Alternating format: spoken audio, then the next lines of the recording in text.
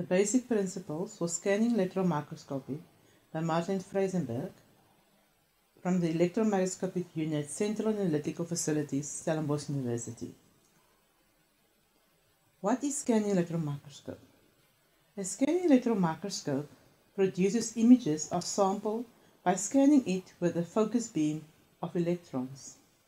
The electrons interact with an atom in the sample, producing various signals that can be detected and that contain information about the sample surface, topography, and composition. The electron beam is generally scanned in a raster scan pattern, and the beam's position is combined with the detected signal to produce an image. SEM can achieve resolution under 1 nanometer. Why use it? It is for relatively fast and reliable results. Its versatile functions, excellent spatial resolution, and the ability to analyze composition of a very small volume. What we have available at the Scanning Electron Microscope unit at Stellenbosch University is a LEO SEM, what we basically use for secondary images and CL images, a Zeiss Evo SEM, where we can do secondary plus backscatter images, plus a cryo, EDS, and WD system.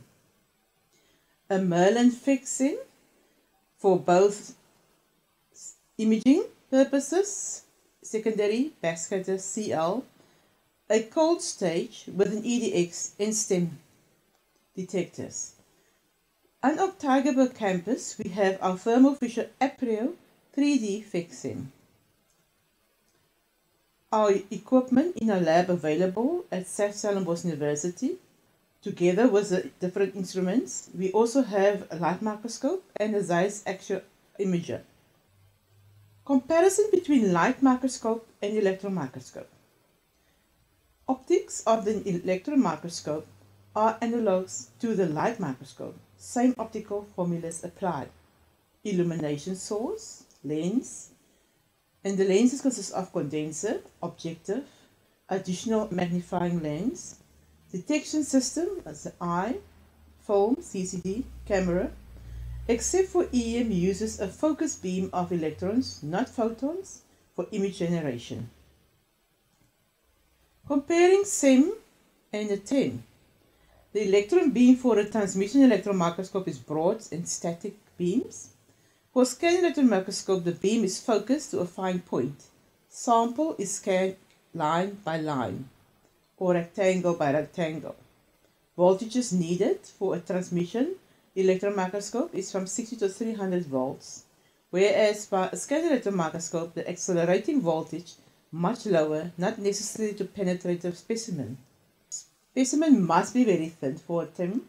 For SEM, wide range of specimens allowed simplifies sample preparation. Imaging. For transmission, electrons must pass through and be transmitted by the specimen. Scanning electron microscope information needed is collected near the surface of the specimen. Image rendering. Transmitted electrons are collectively focused by the objective lens and magnified to create a real image for transmission electron microscope. Whereas by a scanning electron microscope, the beam is scanned along the surface of the sample to build up an image. We can also compare the light microscope with a scanning electron microscope according to the source of illumination. Light is replaced by an electron gun built into the column. The lens type. For a light microscope, it's the glass lenses, and for electron microscope we use electromagnetic lenses. Magnification method. For a light microscope, magnification is changed by moving the lens. In the EM, the focal length is charged by changing the current through the lens coil. In a light microscope, you use the eyepiece or ocular. In an EM, the fluorescent screen or digital camera. Use a vacuum no vacuum in the light microscope, but in an EM, the entire electron path from gun to camera must be under vacuum. The SEM is composed of several primary operational systems. For instance, the vacuum, A vacuum, typically 10 to minus 5 to 10 to minus 11 torr, is required when using an electron microbeam because electrons will quickly disperse or scatter due to collision with other molecules. A vacuum, typically 10 to minus 5 up to 10 to minus 11 torr, is required when using an electron beam because electrons will quickly disperse or scatter due to collisions with other molecules. The electron gun generates the primary electron beam at the top of the column. There are two types of beam emission to excite the electrons off the filament. First, the thermal emission type. Electrons are extracted from heated filaments by applying high electric potential between filament and anode. Tungsten filament that can be operated at a lower vacuum, 10 to minus 4 torr, with short lifetime, plus minus 100 hours, and low electron emission inadequate for high resolution SEM. Lab 6 filament that have a higher electron emission, better resolution, and a longer lifetime, plus minus 200 hours, but with high cost and higher vacuum, 10 to minus 6 torr, is needed. With a field emission, we have a cold field emission and has a sharp single crystal tip mounted on a hairpin filament and a strong electric field of 10 to minus 7 volume per meter is applied between tip and aperture anode to induce electron tunneling through a barrier at ambient temperature. The advantages are cool emission, much narrow beam width, plus approximately 5 nanometers, and longer filament lifetime. A high vacuum is needed, up to about 10 to minus 11 torr, to keep tip clean. A Scotty emission secondary has similar setup as the cold field emission, with a tip coated with zirconium and heated to facilitate electron emission and tip clean. Scotty emission has a higher source of stability and low beam noise, high electron yields comparing to the cold field emission. Electron beam manipulation. This system consists of electromagnetic lenses and cores located in the microscope column and control the size, shape, and position of the electron beam on the specimen surface. The electromagnetic lenses are formed by passing electric current through copper wires to induce magnetic field. Condenser lens performs a spot size control by converging the cone of the electron beam to a spot below it, before the cone flares out again and is converged back again by the objective lens and down onto the sample.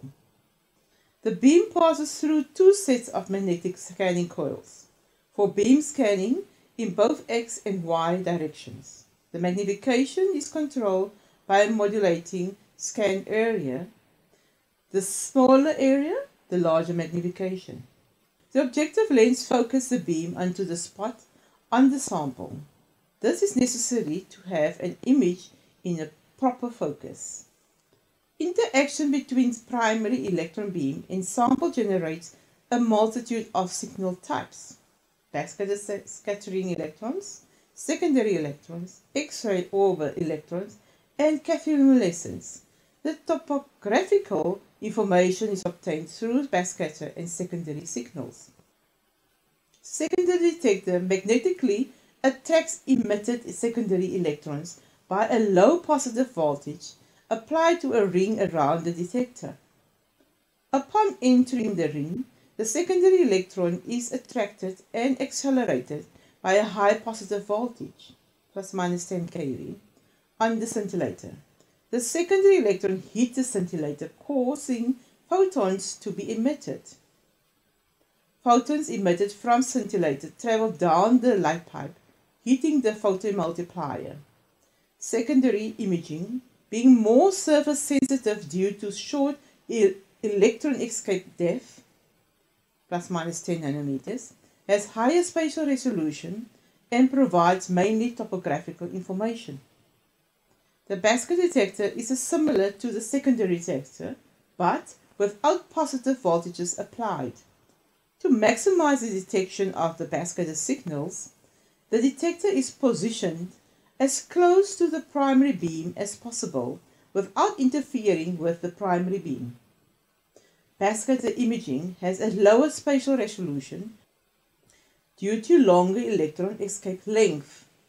However, as in backscatter intensity is proportional to the mean atomic number of the atoms, the backscatter imaging provides information on variations in sample composition.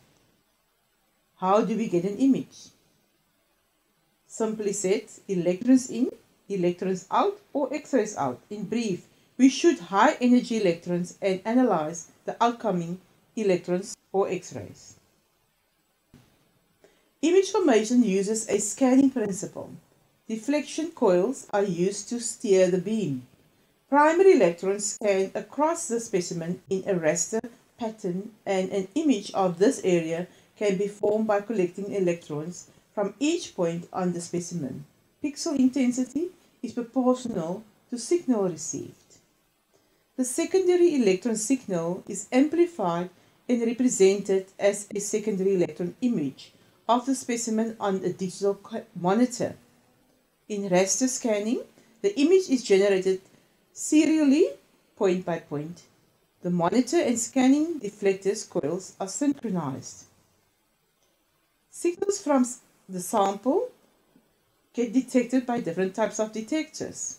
For instance, we get secondary electrons, backscatter electrons, orb electrons, cathodoluminescence, and X-rays that we use for ED and WDS. Types of electrons and beam interaction. Volume of interactions versus accelerating voltage.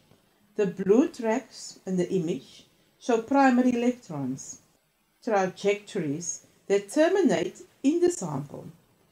The red tracks in the image are primary electrons that ultimately escape from the sample as backscatter electrons. Backscatter electrons can exit the sample surface from the beam spot, potentially creating secondary type 2 that degrade the resolution of the secondary signal. Electron beam can penetrate a sample depth based on the different kVs we applied. With a 25 kV, you can penetrate a sample by 5 microns. 15 kV, 2.5 microns. A 10 kV sample, 1.3 micron. And a 5 kV, we can penetrate very close to the surface, a 0.4 micron, that we normally use for imaging. Interaction volume increases with increasing accelerating voltage and decreases with increasing atomic number. If we can compare a scanning electron microscope with a SEM, we get the different types of electron guns. Firstly, thermionic emitters use electrical current to heat up a filament, and the heat overcomes the work function of the filament material. The electrons can escape from the material itself. A field emission gun does not heat a filament. The emission is reached by placing the filament in a huge electrical potential gradient.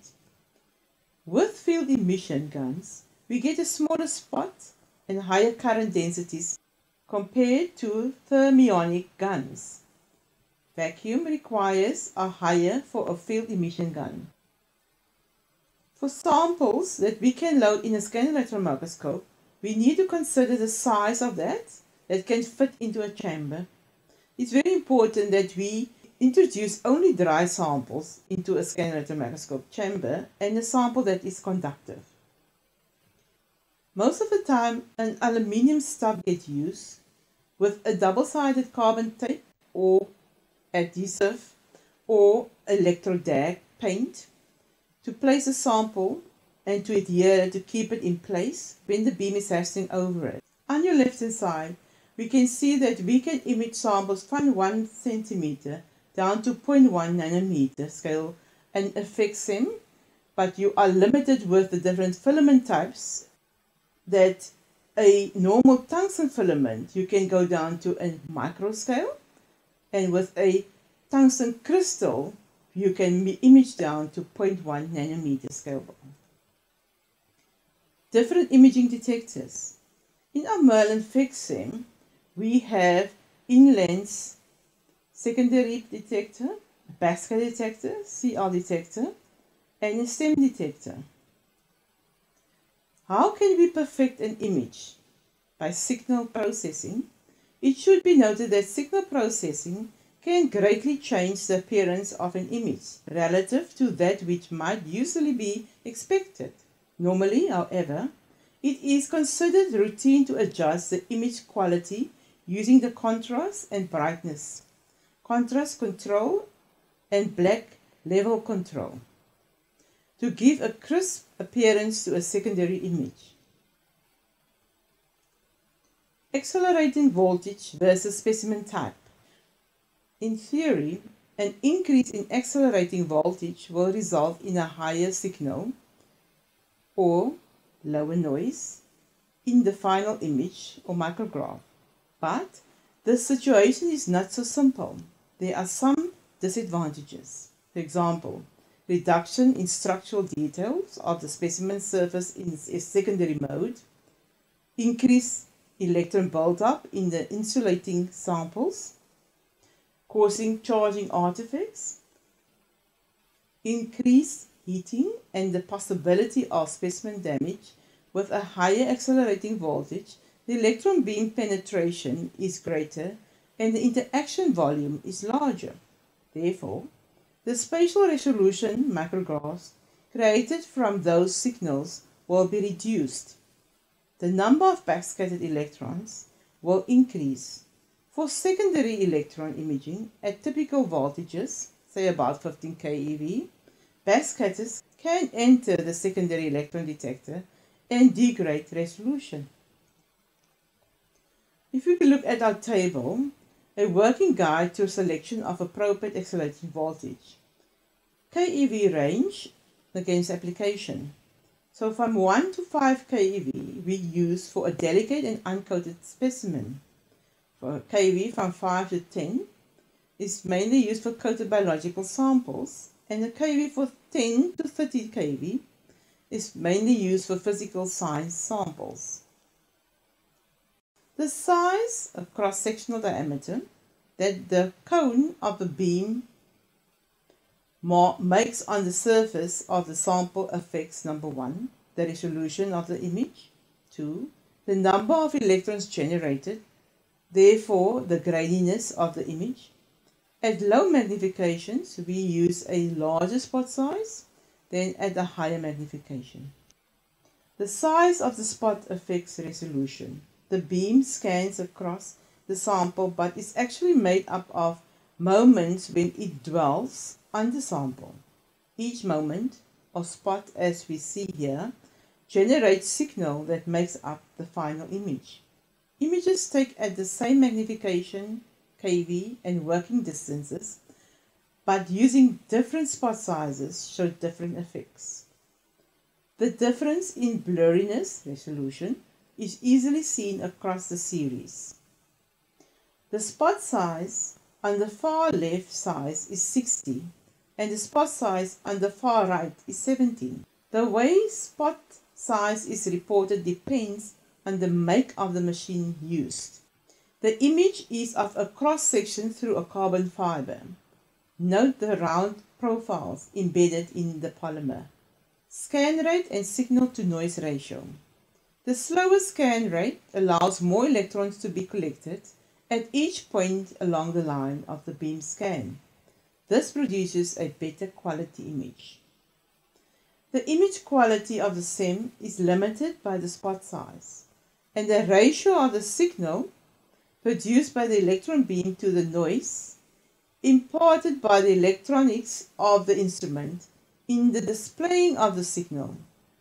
Noise pulses are derived from such sources as beam brightness, condenser lens settings, spot size, and secondary detector gain, and may impart as salt and pepper graininess appearance on the image.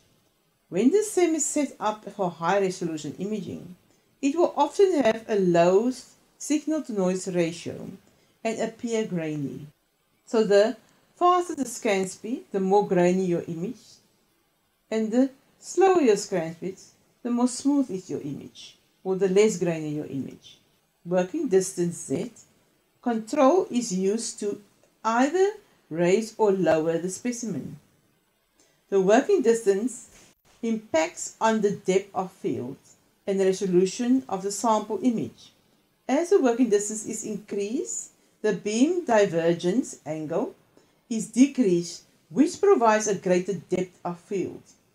The trade-off for an increased working distance that the electron beam must travel greater distance from the gun and therefore has a larger spot size on the specimen.